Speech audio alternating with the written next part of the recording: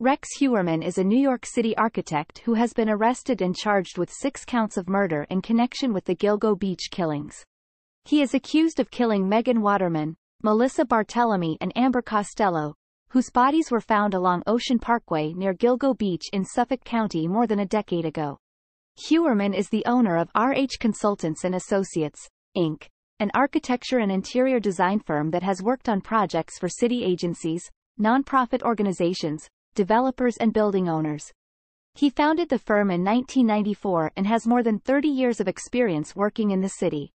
Heuermann grew up on Long Island and attended Berner High School in Massapequa.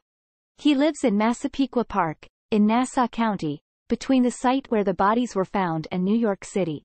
He commuted to his office in Midtown Manhattan by driving or taking the train. Investigators say he used burner phones to contact sex workers between 2021 and 2023.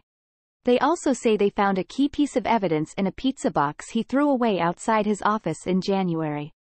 They ordered a DNA swab of the leftover crust and confirmed that it matched a hair found on a burlap-type material that was used to tie up one of the victims, Megan Waterman, more than 20 years ago.